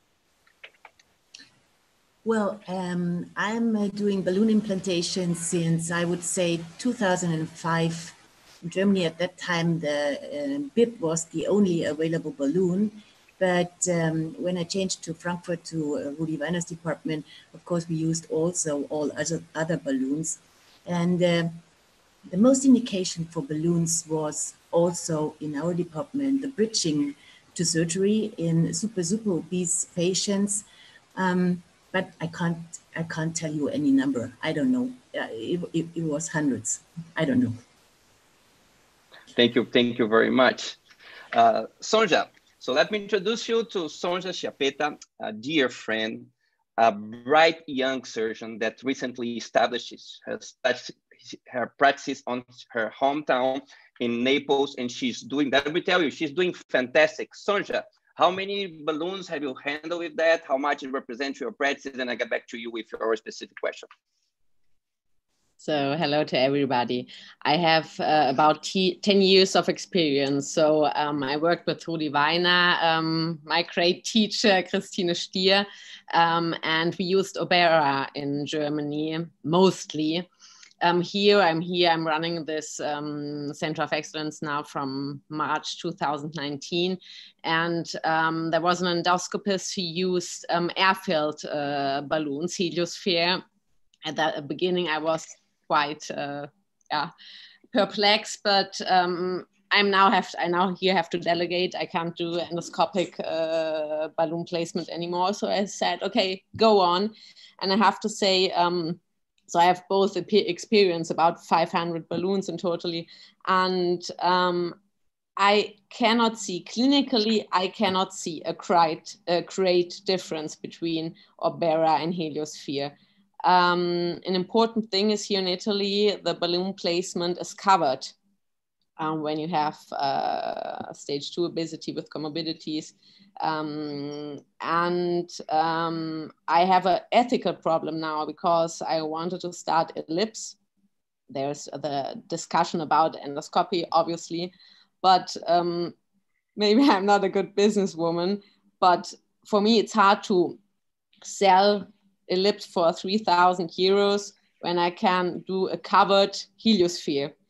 So I think also this is a problem, or in my hospital, for me, it's a problem that we can discuss. Yes, thank you very much, Sonja. And now, keeping in Italy and going to the city that we used to say that all roads lead to death. Let me introduce you this gentleman, our pioneer, the living history of intragastric balloon, our dear friend that has happiness with my heart. I'm introduce Alfredo Genco. Alfredo, tell us your numbers and how much it represents now to you, the balloons. Your microphone is mute.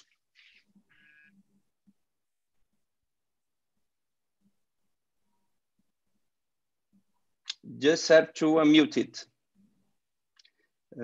In general, inferior left quadrant. Perfect. Yeah, Alfredo, you mute it again. It's just one click.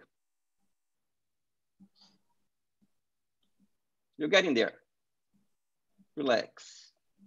Inferior left quadrant of your screen. Perfect. Now, okay. It's okay now. Okay. Thank you so much, Manuel. Thank you. Thank you for your presentation. Hello, everybody. And first of all, let me say thank you for inviting me. My experience with the intragastric balloon started about 20 years ago. I've been using more or less all the balloons. Can you hear me? Yes, indeed. Okay, okay. And I don't know exactly how many balloons I've been placing. Probably 6,000 to 7,000 of intragastric balloon. And my experience in Italy is that we are changing now the indication of balloon using because we now we continue to place the balloon as a bridge to surgery, but we have seen that the best treatment for the balloon, the best indication is earlier in terms of age and earlier in terms of weight. Because if we place a balloon in patient with lower BMI or with overweight, we can achieve good results in terms of morbid obesity prevention. So for this reason, we have been placing many balloons in order to avoid, in order to prevent morbid obesity, and less in order to treat patients with higher BMI. And we are achieving very good results because if you place a balloon when the patient has a BMI 32, you can achieve very good results. When you place an intragastric balloon when the patient has 42 of BMI, what you can achieve is only 10%, probably 10% of weight reduction, but the patients regain immediately after balloon removing. Now, last experience is using balloon for 1 year that we have been using together with the ketogenic diet. Using intragastric balloon plus ketogenic diet, we are achieving very good results after 1 year of follow-up. This is now our experience. Thank you very much, Alfredo. Always clever, always sharp. And now I'm gonna back to one of my countrymen, Professor Gustavo Carvalho. Let me introduce him. He's a bright young surgeon and endoscopist. And for the ones who didn't know, he even invented a Brazilian balloon, have a huge experience, one of our pioneers. And Professor Gustavo Carvalho, very briefly, what is your experience with balloon and how much it represents to you? Well, at first I'd like to thank Galvão and Harris. I think if it's not their great friendship, I would not be here. Comparing to these great stars I haven't seen here, I'm just a small guy in Brazil. Accidentally, I had to invent a balloon because we were not able to buy easily in Brazil in the year 1998 when we started the research. And our project ended in 2004. So it's all together around 22 years placing balloons, a little less than 1,000. This year, because of the pandemic, and not so many balloons, patients are getting very fat.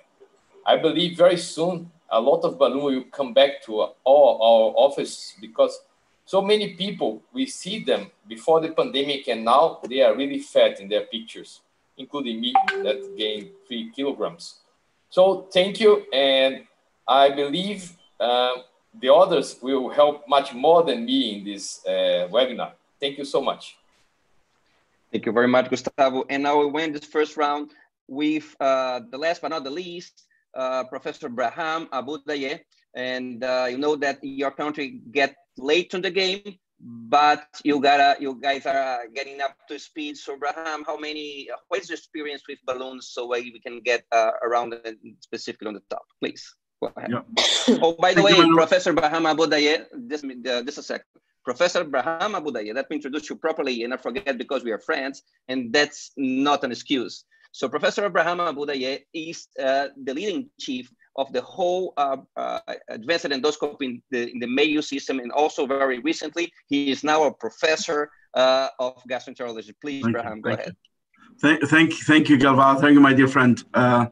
It's an honor to be with pioneers in this field. My experience with balloons comes mostly from clinical trials. I either led or participated in the majority of the pivotal United States trials that investigated the balloon.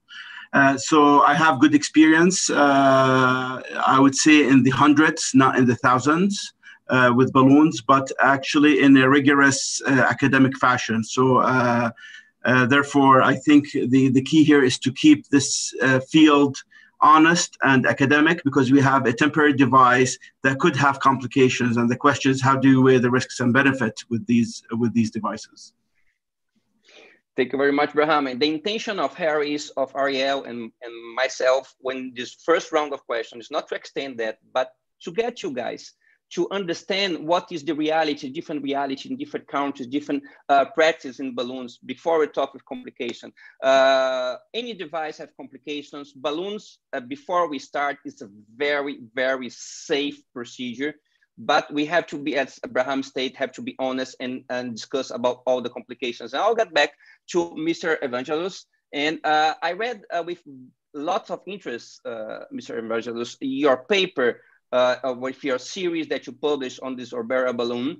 And it came to my attention, your good results and all of the strategy that you disclosed to us in bridging and super bees, and a very clever one. But it caught my attention that you got 2 patients with perforations that eventually die. And that could be a very traumatic experience to you, to your team. And so how you get over that, and what is your tips to us here in IBC to mitigate this terrible complication? Please. Thank you very much. When I presented the series in New Orleans in the ASMBS in 2016, I remember one of the American surgeons stood up and he said, "That's unacceptable, you had deaths." And I said, "You have recently approved the balloon yourself, so wait and see what's gonna happen." And then I think it was June later on with the FDA put an alert about deaths related to the ReShape balloon that had already been approved in USA. Bottom line is that if you use a balloon, you subject the patient to a complication. The 2 stomach perforations we had were relatively earlier in the series, where the patients were allowed to go to a solid diet very soon after the insertion of the balloon. And people trying to eat in a relatively or more or less obstructed stomach, and they ended up vomiting and bursting the stomach. Eventually, 2 of them, they're very big guys, and they died from the complications of septic shock despite going to surgery.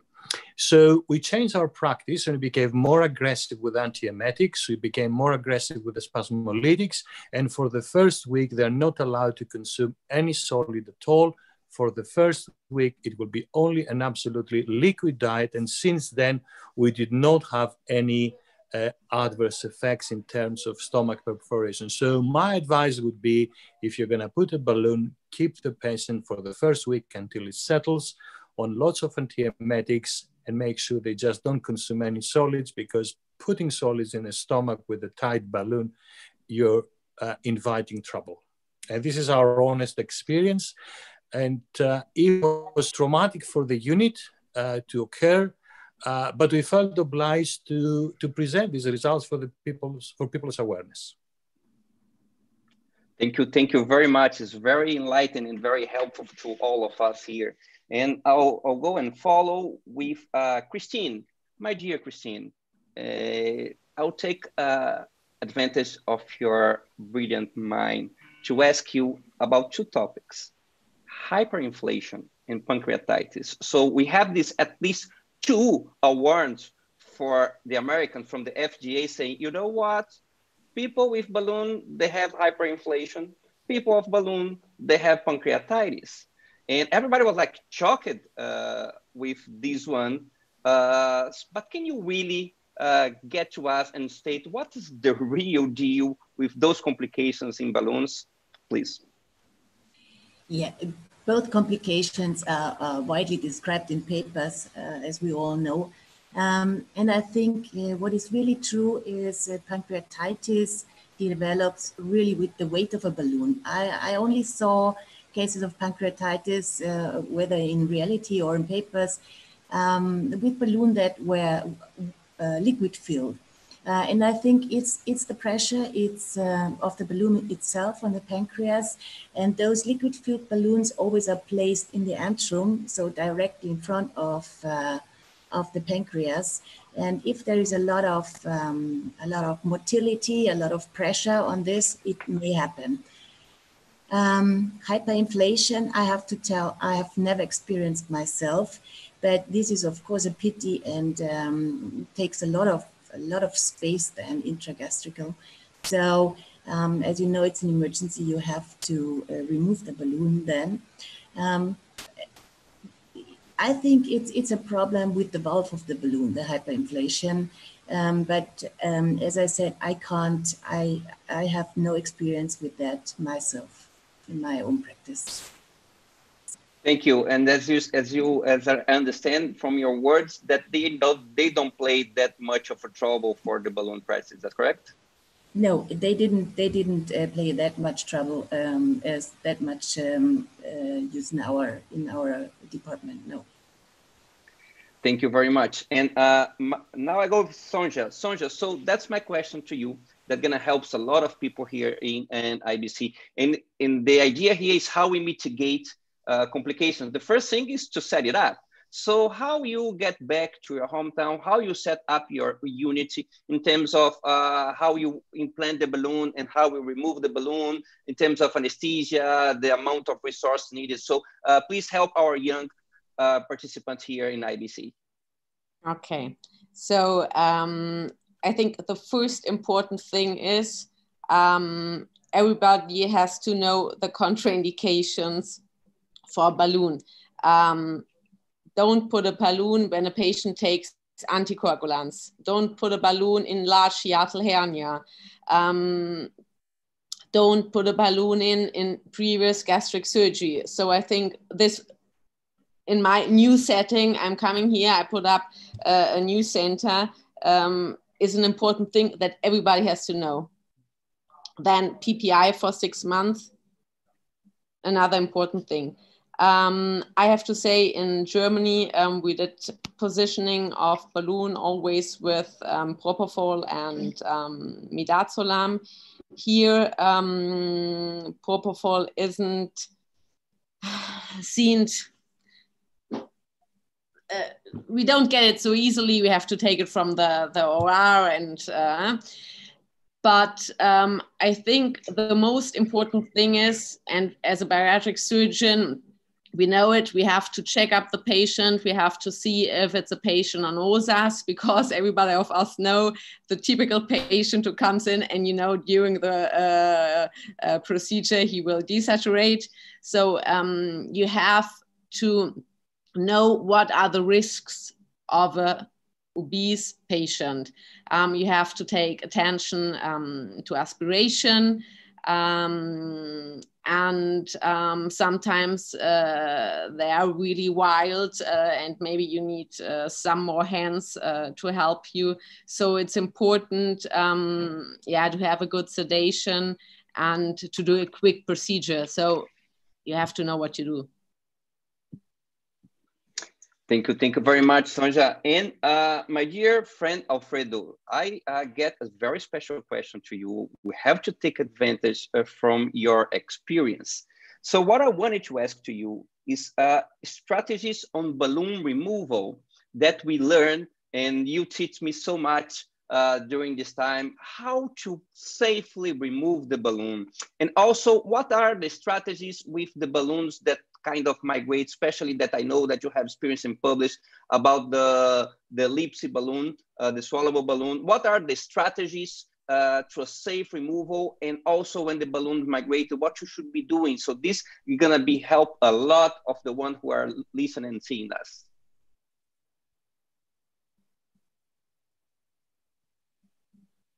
Again, your mic is muted now. It's good. Okay.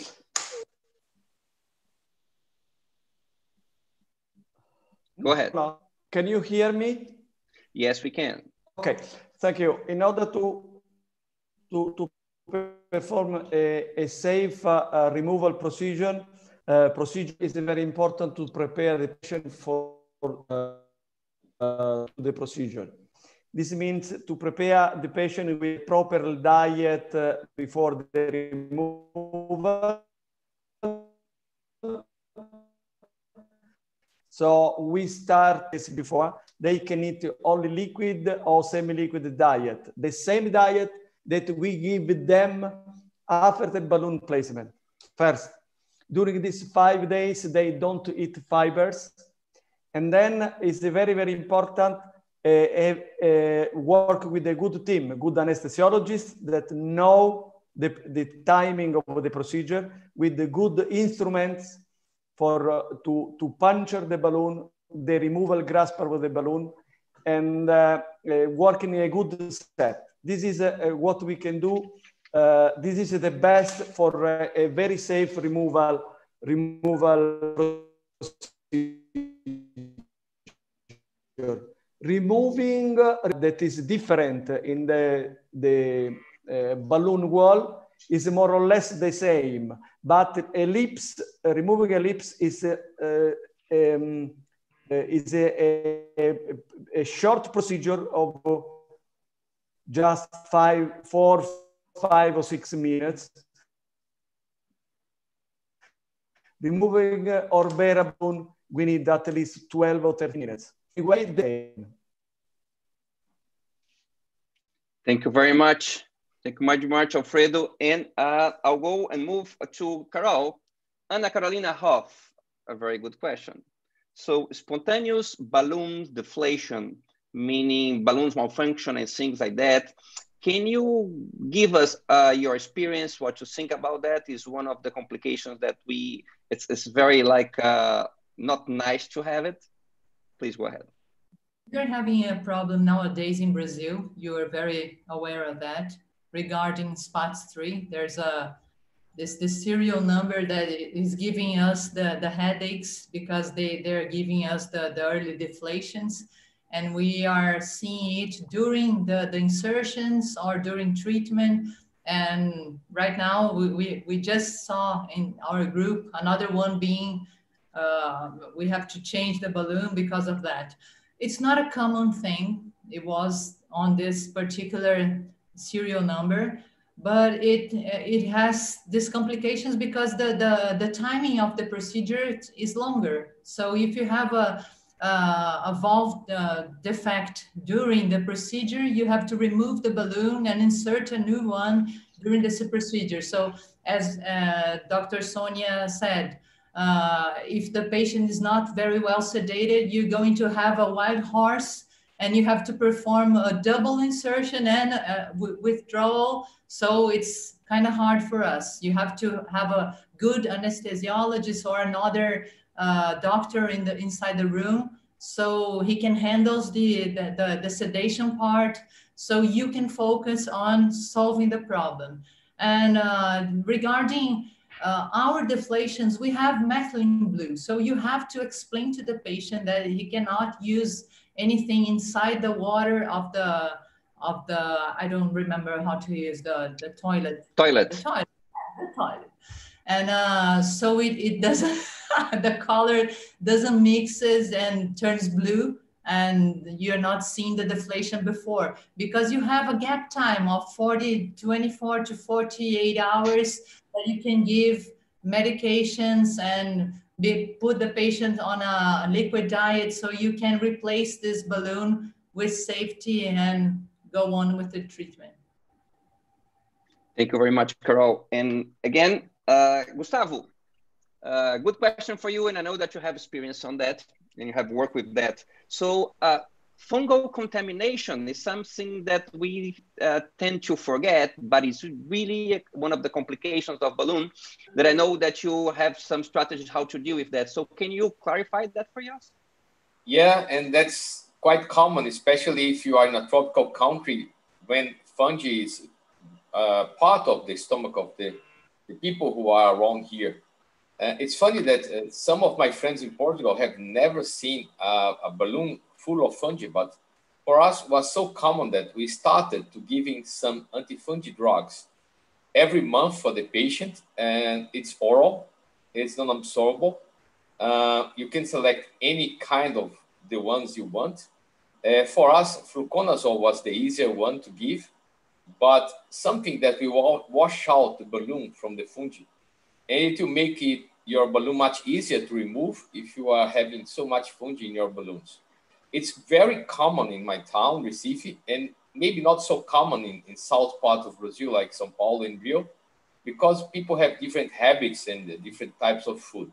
But that is my tip for the fungi, amigo. Anything Thank you very much, Gustavo.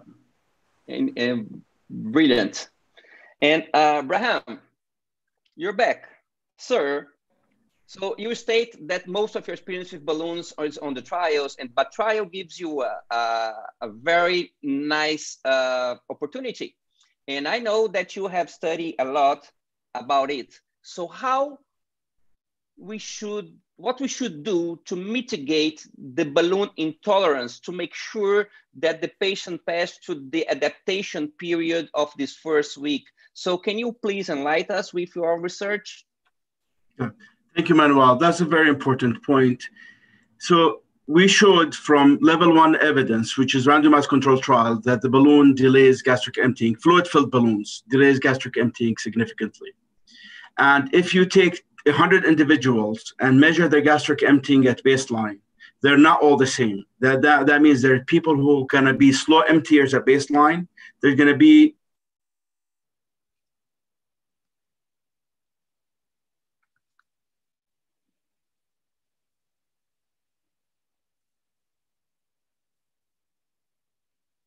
Are you guys listening to Barham? Barham, we lost your sound. No. I don't know if you hear me. Barham? We lost your sound. Maybe the winter has arrived at Rochester again, because summer is not unlikely. So let's see if we can fix that. If not, I'm gonna briefly pass that to Ariel and to Tom. They are collecting the questions coming from our chat. And if you have the opportunity just to watch what the amount of questions and how you guys become so popular, more than 3.5K, 3,500 of people are watching us live. And I'll get back to our president, Tom Regula, and to Ariel as soon as Barham has fixed this trouble. Before I do that, Barham, can you talk to us? We cannot hear you as well. So unfortunately, I have to pass the bar on to Ariel and to Tom until Barham can connect again. Ariel, Tom, go ahead.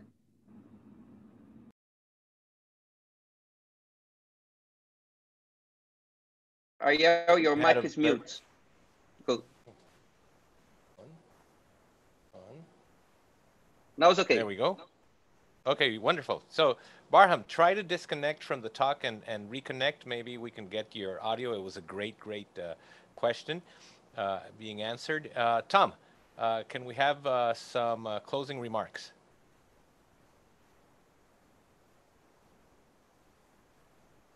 Yeah, that was absolutely amazing talk. I was listening to every expert with open mouth.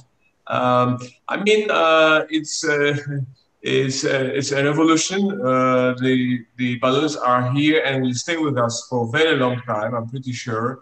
For most of us, bariatric surgery is an excellent additional tool. I use it very frequently for very high-risk patients as the bridging tool. I'm continue using this, and today's meeting opened my eyes to such great different options that we currently have. So I'm really grateful to all the speakers for preparing excellent talks. Thank you, Tom Manuel. Let's try Barham one more time. Can you hear me now? Yes, we can, Yes? sir. Please go ahead. All right. So the question was, how do you select the patient to enhance safety and tolerability of the balloon? And we did investigate this in the multiple trials that we conducted. And basically, the fluid-filled gastric balloon do delay gastric emptying significantly. Sometimes the gastric emptying is delayed by more than double or triple the baseline readings. And if you take the baseline gastric emptying for an individual, not everybody is the same. So if you took 100 people and measure their gastric emptying at baseline, you're going to find 25% of the cohort have rapid emptying at baseline, 25% will have slow emptying at baseline, and then everything in between. So if you took this 25% who already have delayed gastric emptying at baseline and gave them a balloon that now going to double or triple their gastric emptying, they're going to go to a state of gastric atony. And that's where all these problems happen. They start vomiting a lot and the stomach perforates.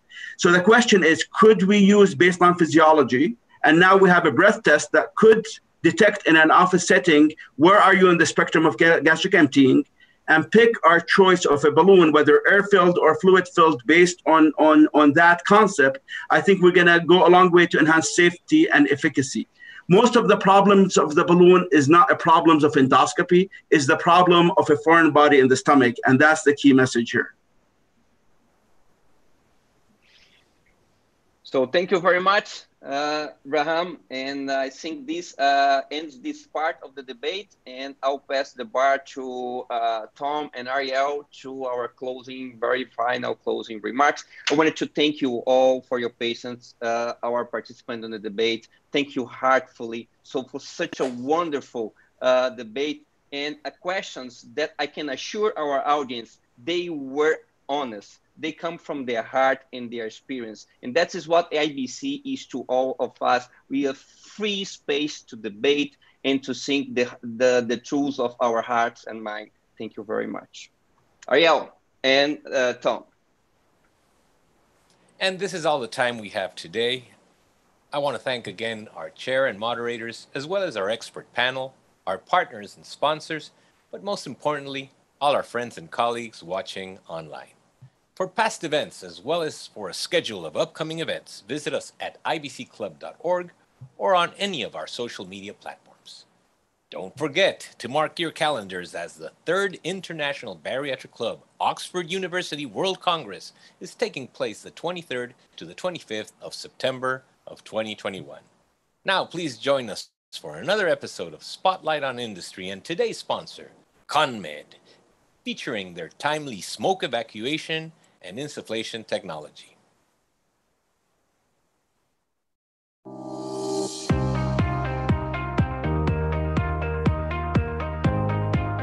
Hello, my name is Gary Teagan. I'm the Senior Director for Clinical Affairs at CONMED's Advanced Surgical Division. So CONMED Corporation has been dedicated to smoke evacuation for some time. First, with its own line of smoke evacuation products for open surgery and laparoscopic surgery.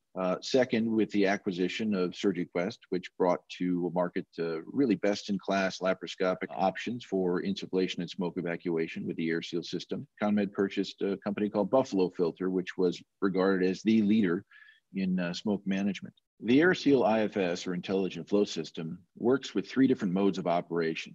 The first mode is AirSeal mode, and that basically provides a constant pneumoperitoneum and continuous smoke evacuation. It also incorporates the use of the AirSeal access port, which is a valveless trocar. There's a group of super users, which we've given instructions to, that enables them to use it in such a way that it minimizes the potential for gas venting out the top of the port. Any gas that does go back to the IFS is filtered down to 0.01 microns using our proprietary filter, and that was validated independently by an outside organization. The IFS also has a second mode called smoke evacuation mode, and this is our closed loop solution.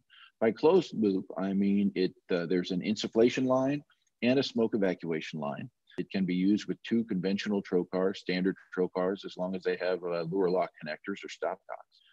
And this basically provides a continuous loop of insufflation and smoke evacuation. When a gas returns to the IFS, it is filtered through the same filter media, which filters down to 0.01 microns. The third mode that the IFS has is something called standard insufflation mode. And this basically functions like any other conventional insufflator. It provides carbon dioxide and then senses every few seconds to make sure that the pressure is appropriate. But we often recommend the use, certainly in the COVID area, of an ancillary smoke evacuation system, something like the Plumport Active, which is made by Buffalo Filter, recently acquired by ConMed Corporation. And this product connects to the canister on the ground and also contains a 0.1 micron filter. So Gary, tell us about what the whole system is comprised of. So you basically need the IFS and then your choice of 3 different tube sets. Again, the ASM evac for air seal mode, this SEM evac for smoke evacuation mode, and what we call the SIM tub or standard insufflation tubing. People buy the air seal system to use it in air seal mode. The COVID area has actually opened up another opportunity for us with our second mode, which is smoke evacuation mode. And that incorporates a tube set that has 2 lines that split. One goes to, they both go to the stopcocks of individual trocars, conventional trocars. And one is an insufflation line and the other is a smoke evacuation line. Can I understand then that also the micro droplets produced by the ultrasonic devices, will those also be removed? That's a great question. So in both air seal mode and smoke evacuation mode, the air seal IFS is drawing gas from the cavity back to the box for filtration.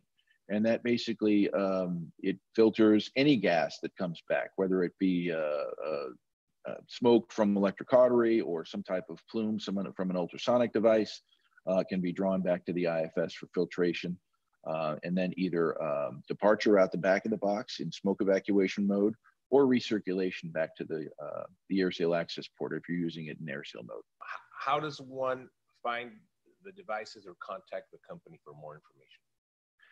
So ConMed is an international organization.